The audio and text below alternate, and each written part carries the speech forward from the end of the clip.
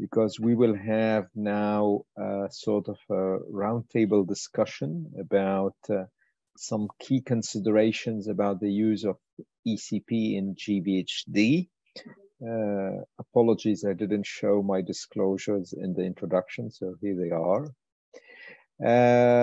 Okay, so we, I think, all know, I want to just introduce the discussion, but I think everybody's familiar with all this.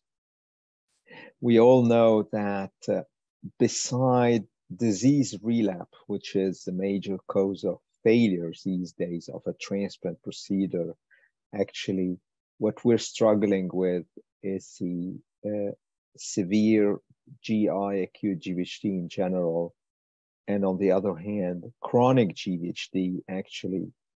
And chronic GvHD, even the mild forms, are going to have an impact on the quality of life of the patient.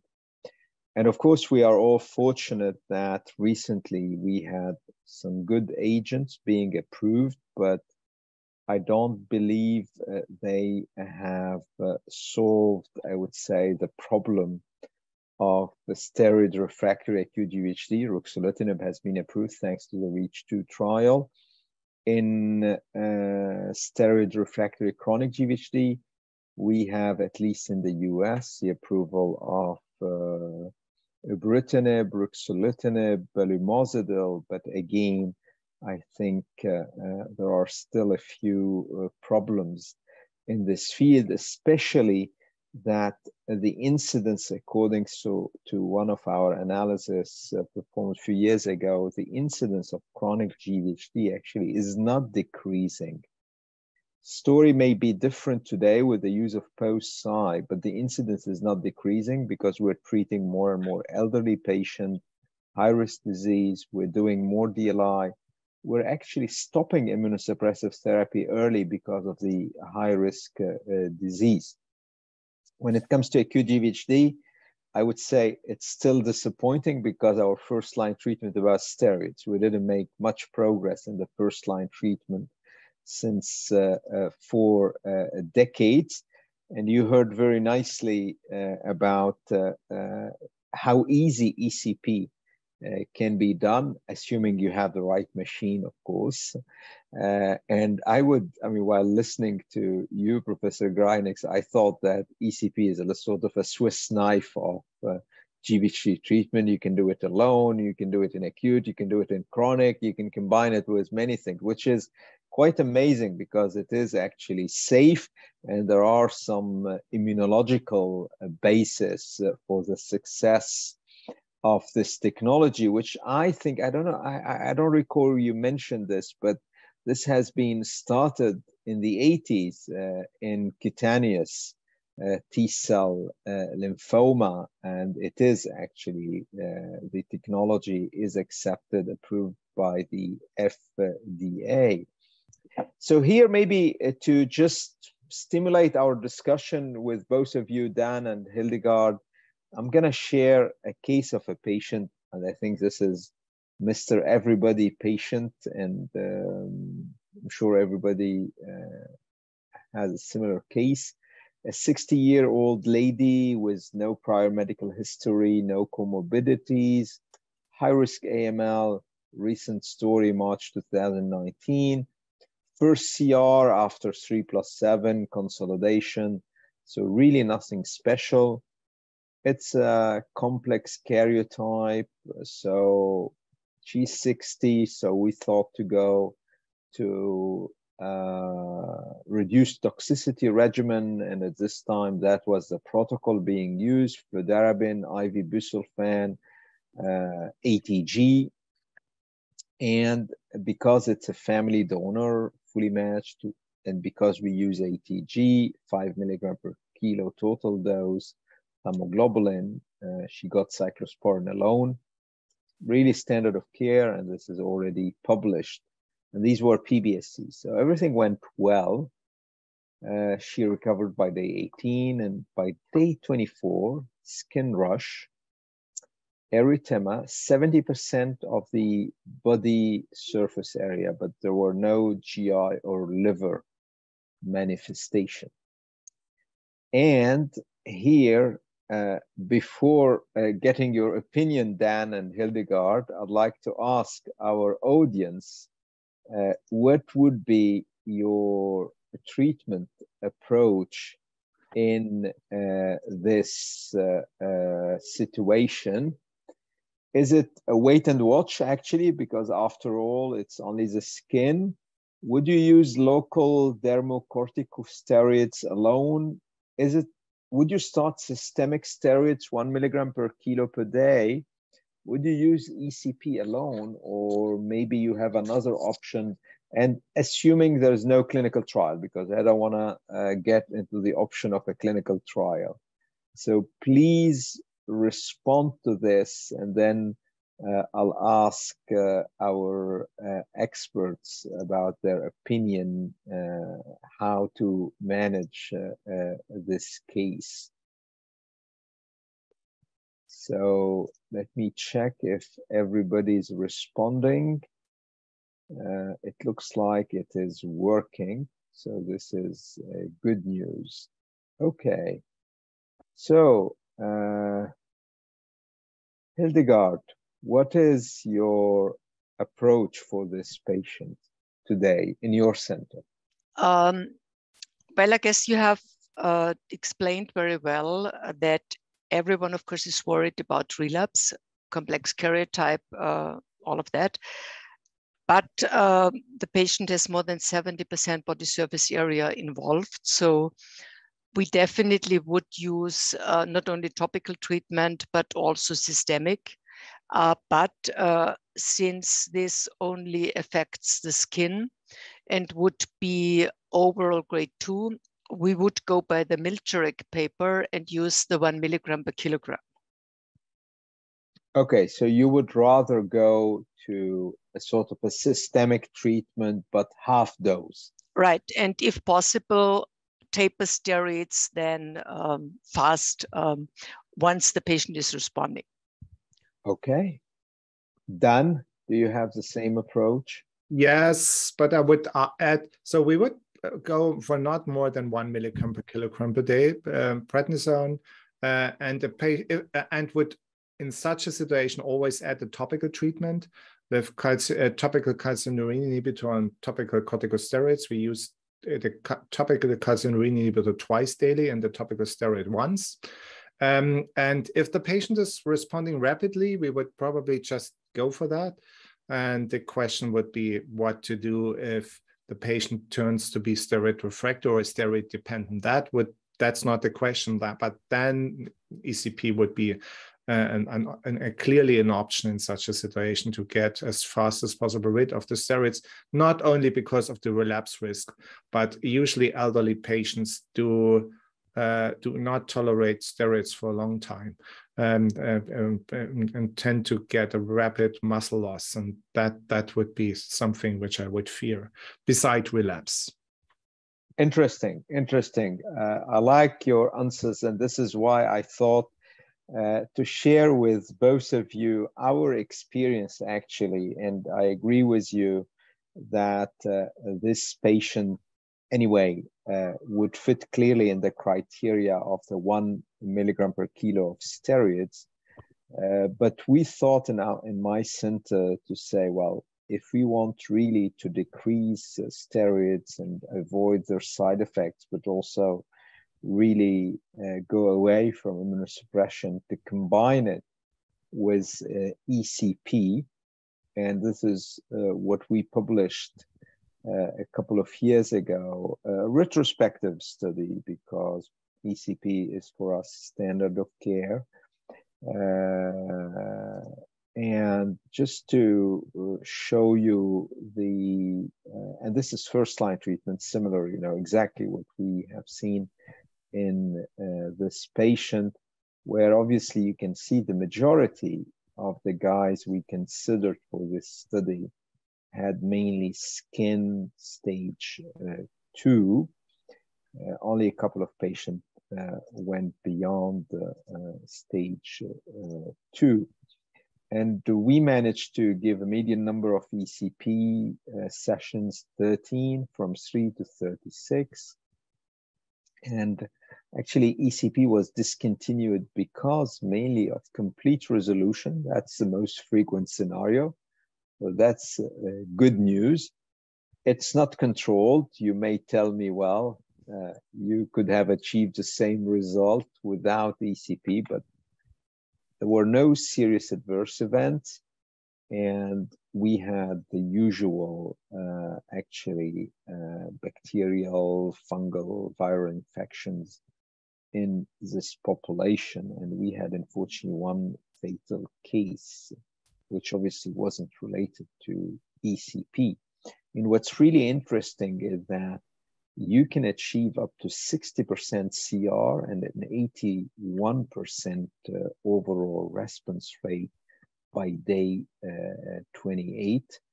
And this is I thought, quite attractive. You can see here the kinetics of response, and obviously, although you may question the concept of comparing responders versus non-responders, but nevertheless, if you respond well, you do rather well.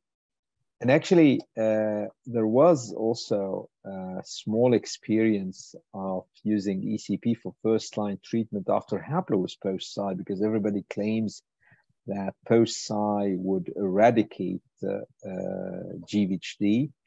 That's not always the case, and I'm sure you have the same experience.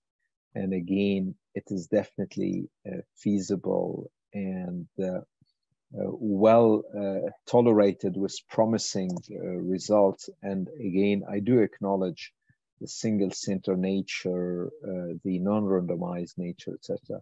So any comments, Hildegard, Dan, on this? And would you change your approach today, or are there patients where you would like to see this kind of combinations of ECP and steroids? Well, thank you for sharing this really beautiful data set. Even by the time when I read your publication, I thought about that. What I was, and it's really very nice response rates that you do have. What I was wondering by looking back, of course, one has to keep in mind that the time you treated these patients, we were all very careful with the steroid taper. So you could also show even for stage 1, 2 patients, they were kept on steroids quite some time. Would you these days see it as an advantage to taper then steroids more rapidly once they are started under ECP? And that's what we also saw in our patients who were steroid refractory. When they do respond, it's not a problem to taper more rapidly. And they have, in addition, besides the response, the huge advantage that they are off steroids and don't have the side effects. So I think that is something, although it's speculative and we don't have so much data, I also showed the data set from the Hamburg group where they were also able to taper steroids rapidly in refractory patients even, that to me, this would also be an interesting concept, not only use ECP so early to have high response rates, but also to spare patients of steroids and maybe do an even more rapid taper. Excellent, looks fantastic. Dan, any thoughts on this? Yeah, actually, yes. And you know, you probably already know my thoughts in advance. Being part of the MAGIC team, I really regard, or not, that's not my personal opinion. It's just the experience of the biomarker analysis that acute GvHD is quite heterogeneous. We do have patients who respond always to steroids, and we may discuss using a steroid-free approach. And actually, there's already 2 publications out for the low-risk patient that it's either equal or even better, but itacitinib is not approved yet for that purpose, and it depends on low-risk biomarker. And I could imagine that ECP, as you already mentioned, may play a role as well. And I would like to see such an approach, as Hilde just alluded to, to have maybe just a very brief course, or if at all, in the low-risk patients to spare steroids. And then the high-risk patients, actually, Francis Ayuk is just performing such a trial to identify the patients by biomarker who would do on the badly with their GvHD disease upfront, and to use an intensified schedule of ECP just to prevent that happen. So, and the beauty of ECP is you clearly do not over immunosuppress those patients, and one of the challenges is it doesn't matter anyway. And one of the challenges is to perform that outpatient and long distance travel, but acute GvHD disease patients with high risk are inpatient anyway. So that and we just eagerly wait for the data, and we do have the controls. And I think once we have shown that it makes a difference, I would regard that as something like a standard upfront. But overall, I would vote for a risk-adapted approach, and ECP could play a major role. Excellent, that makes sense. So when you use ECP, Hildegard, what would be the schedule? Is it a weekly? Is it a twice weekly? Is there any role of sort of like a dose intensity, although I know it's not about dosing ECP, and for how long actually? When would we decide to stop it, or when do we decide to give maintenance? I mean, for acute GvHD, I think it's important to have this intensified schedule. That means that you'll treat patients on a weekly basis, 2 to 3 times a week. We usually started for the first 2 weeks with 3 times a week, and then go to 2 times a week. From our data set, it doesn't make a difference whether it's 2 consecutive days or just 2 days a week. The Houston group published an acute GvHD study, and they also claimed that they administer 5 treatments a week in acute GvHD patients early after transplant. We would not be able to do so because, especially in the early phase, like what you showed here, day 24, patients don't have so high counts early after engraftment. Even if you treat them 2 to 3 times a week, it can be that they, in the first weeks, need GCSF or platelets for support until their engraftment is more stable. But definitely our recommendation based on our data and also what other centers have reported is treat them for acute GvHD weekly, 2 to 3 times a week. We then start the taper of the steroids once they respond. They needn't have a partial or complete response. And once they are off steroids or are below 10 milligram per day and have responded completely, we stop ECP. In the pilot study, we did maintenance treatment for up to 9 months, but we didn't see any flare-ups. So there is no necessity in acute GvHD to do maintenance ECP. Excellent, thank you very much. Let me share with you another case, guys, because this discussion is really exciting. And this is a case where, well, I'm going very quickly probably. Yes, here it is. So it's a 5-year-old Black gentleman. And we know that evaluating skin GvHD in a Black patient can be slightly different from a Caucasian patient. This is, okay, someone is playing with my slides. Okay, so while waiting for the slide, I remember very well my case.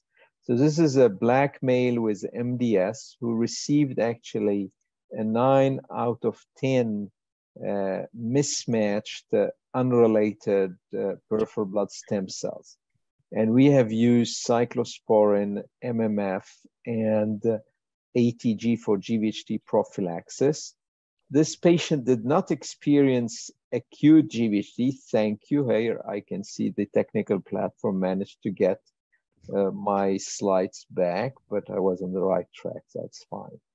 So this patient didn't get acute GvHD, but he developed at some point scleroderma, but also had eye and oral involvement by the 3rd and 4th months after transplant. So he was started on prednisone, 1 milligram per kilo, and continued to receive cyclosporin because it wasn't stopped yet. But you could see this is a mismatch unrelated donor. So these are high-risk patients.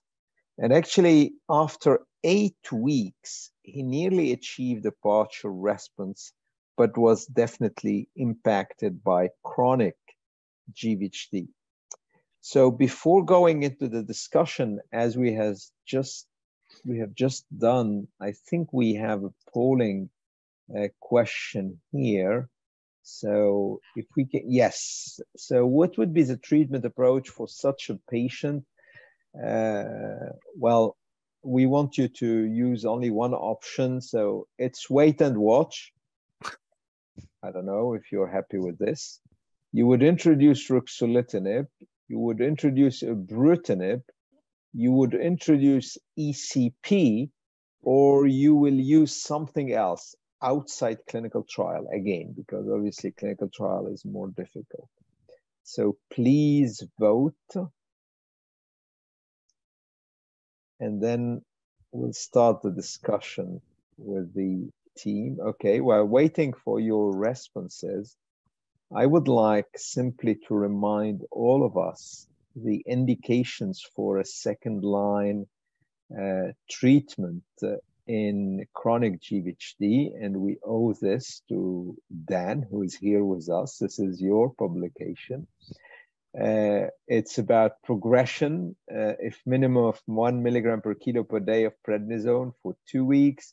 It's about stable disease between 4 and 8 weeks when you are above 0.5 milligram per kilo per day prednisone.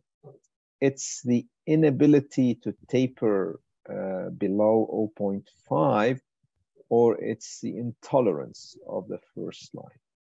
And here I kindly remind you that this patient actually was treated for 8 weeks and was already receiving cyclosporin. And we got the answers there, and actually people are definitely hesitating. I mean, majority are in favor of getting ECP, but some people introduce ruxolitinib. So actually, before the era of ruxolitinib, Dan and Hildegard, you may remember this work from more than 10 years ago. I think we had a lot of fun, and you have kindly invited me to be part of it, although that was the German-speaking consensus, and my German was very, very poor, still very poor, by the way. And actually, we graded photopheresis as being one of the excellent options. Maybe the story today with the approvals of the drugs I mentioned, ibrutinib, belimozidil, ruxolitinib, maybe the story is different from 2011 or 2010.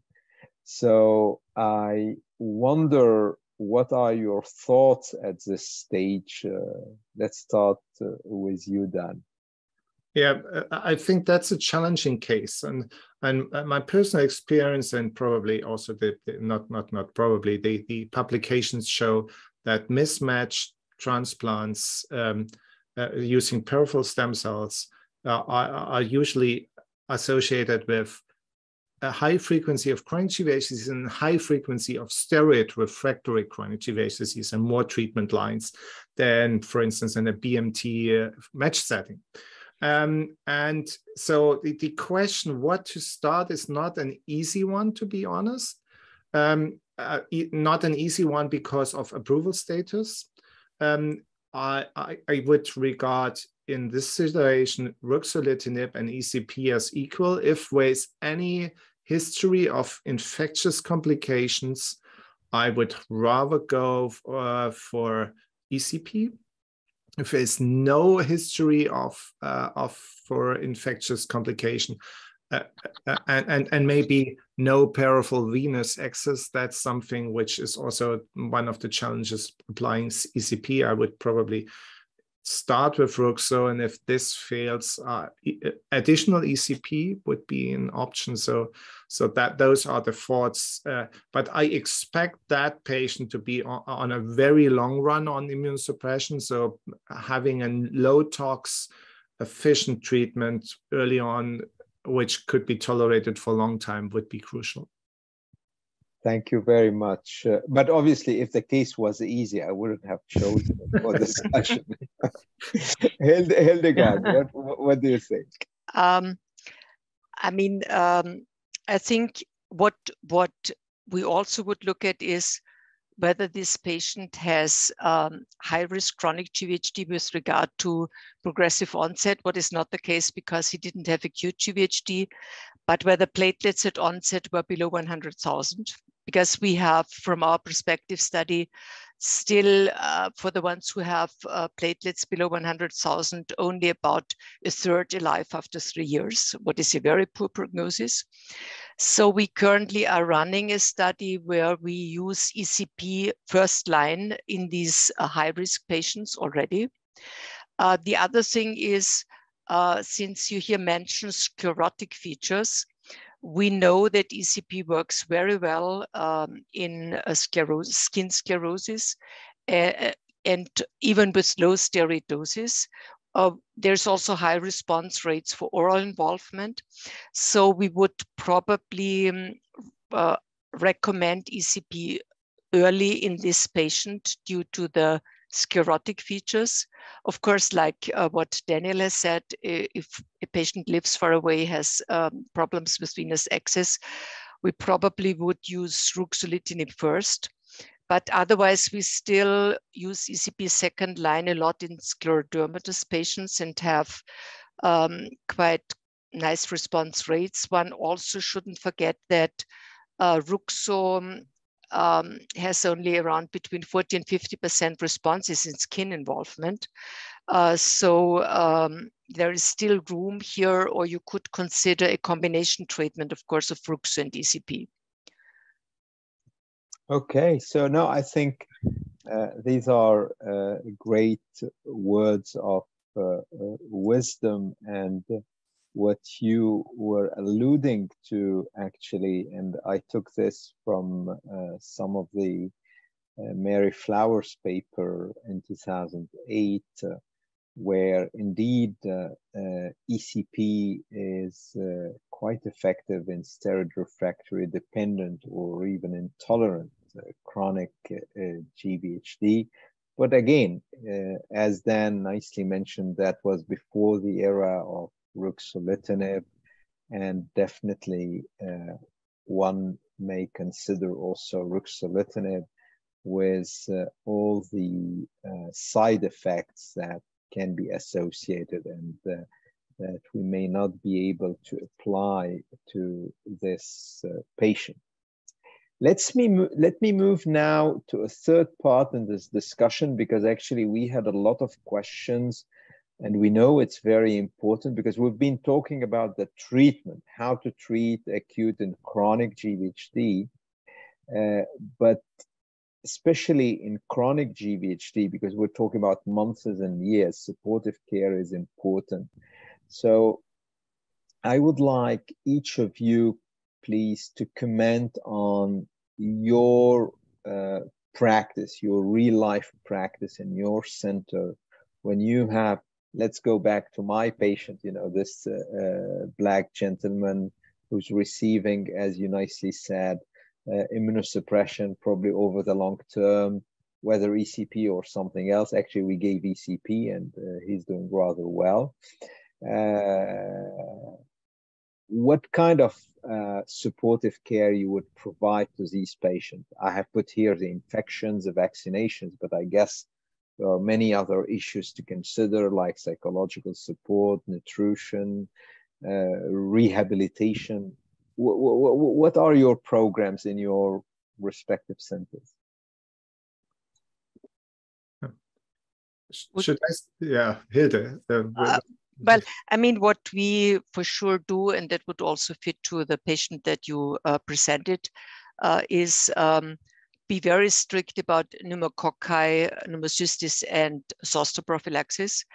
It can even be that patients who don't have active chronic GvHD any longer have basically functional asplenia, for example, Howell-Jolly bodies, and that would mean they are lifelong at risk for encapsulated bacteria. So we recommend then pneumococci vaccinations on a regular basis, check the titers,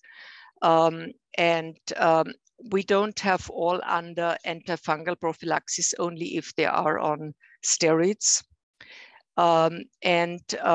With regard to like CMV reactivation, as long as they are severely immunocompromised, we also check for that for prolonged periods of time. Of course, as we all know, during the COVID pandemic, it's quite a challenge. So our patients receive the information to, in case they or their relatives at home have any clinical symptoms, that they should do a SARS-CoV-2 test quite early and call us because we have now medications available to avoid severe courses of COVID-19. We also strongly recommend that their relatives and surroundings receive vaccinations on a regular basis. If possible, we send them to rehabilitation to specialized centers where they have a more combined treatment program that includes physiotherapy, nutritional support, a lot of counseling, also psychosocial.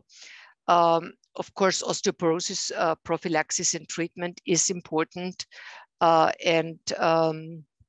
So there is a lot of additional counseling that takes place.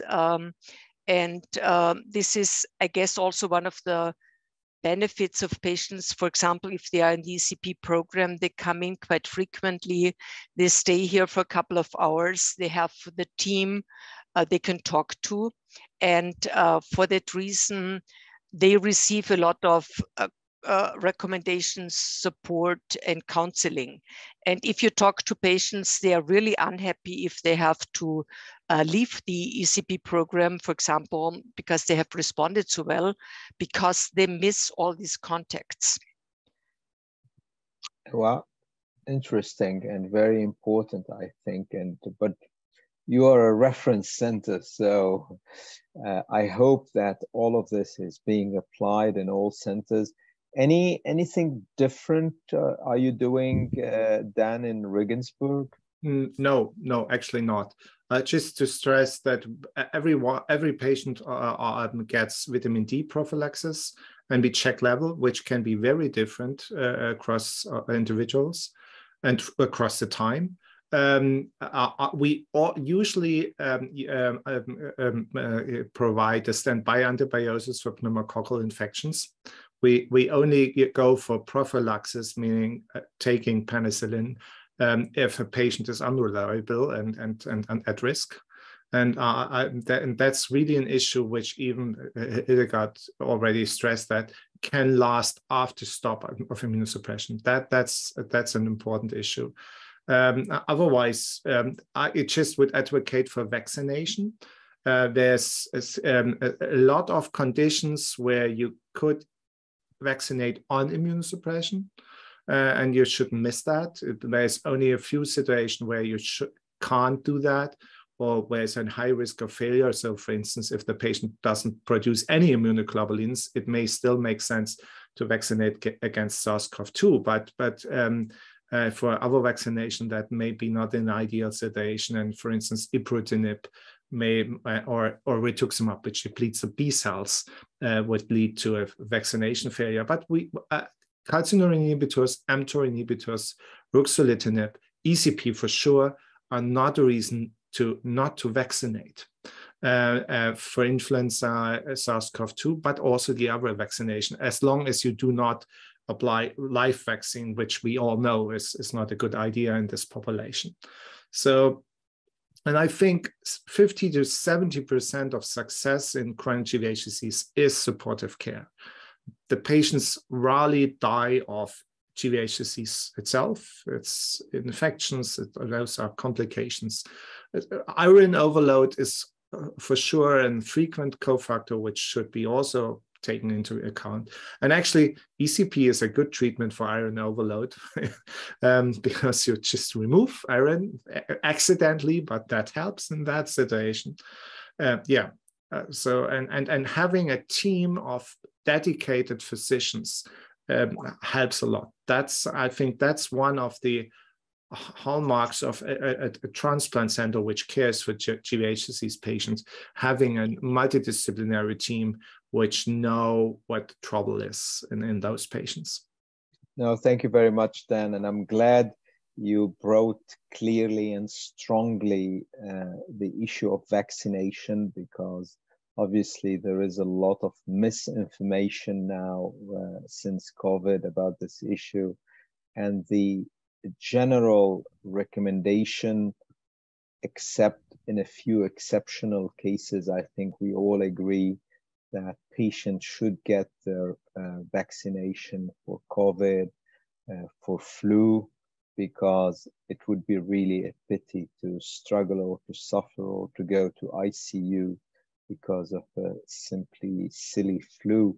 And I think that's really an important message that we would like really to emphasize, because these vaccines are safe.